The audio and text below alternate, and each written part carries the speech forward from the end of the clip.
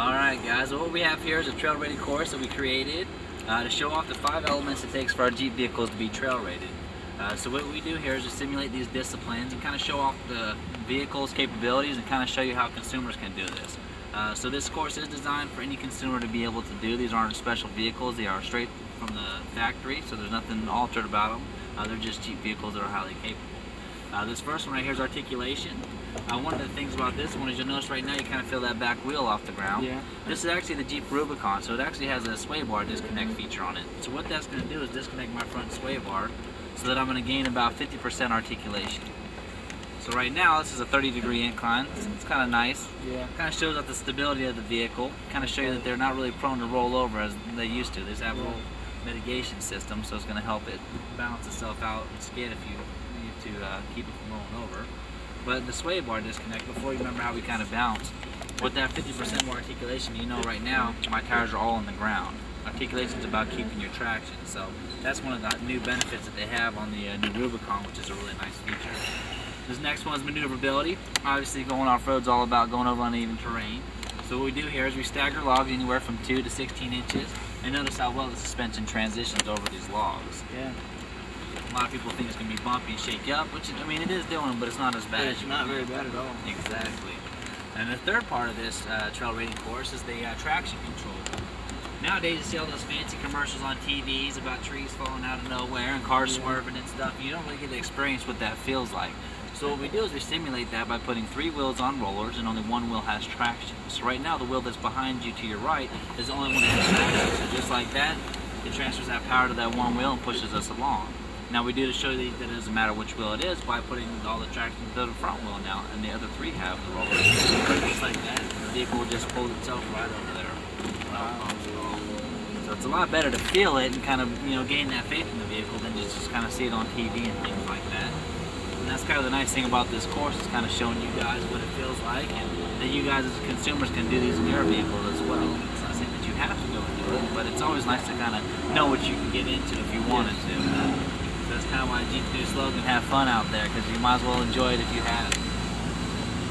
Now this fourth one right here is the ground clearance. Like I said, kind of similar to the maneuverability. It's all about going over obstacles. For instance, these are 8-inch logs here. We don't really want to get out. We want the capability to just drive over. So notice how easy it is. I just push the gas just a tad bit, and you feel the vehicle just pull itself right over these things. Yeah. No clanking or banging. One thing that's nice about the ground clearance, that these actually have skid plates. It's part of the trail rating package, is that it has protection on the bottom, so that if we worry if it hit the bottom, it would not damage the vehicle. There's a plate to protect the transmission and the gas tank and things like that. Now this is where it gets fun here. This is a 35-degree incline here, guys.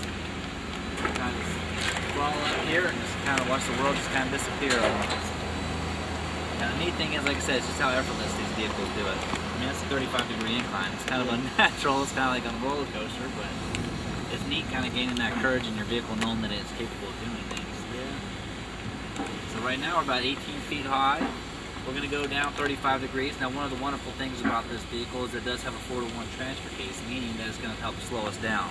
I'm not going to have to use the brake or anything like that. Basically, I'm coming down here, let off the brake, and the vehicle just naturally slow itself down. Now that's a benefit, because obviously when you're off-roading, if that was mud or things like that, you hit the brake, you're going to start going sideways, and obviously we don't want to do that on that kind of an incline.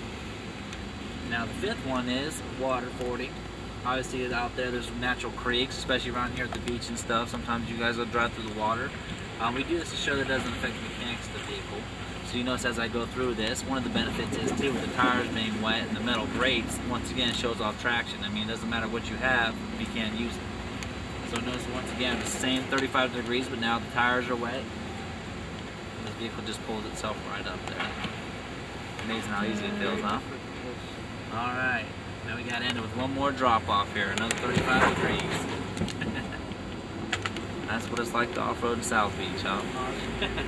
So do you guys have any questions about your trail rated experience? How long does it take you to set this up? Not too long. Actually, we kind of do it from city to city, but the neat thing is it's a couple days to kind of give you a lifetime experience. So it's a lot of fun. We enjoy it quite a bit. Cool. Very cool. Awesome. Guys, we definitely appreciate you taking the time to come ride with us here at Camp Jeep.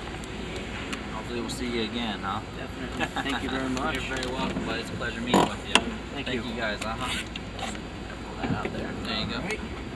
Now it's your turn.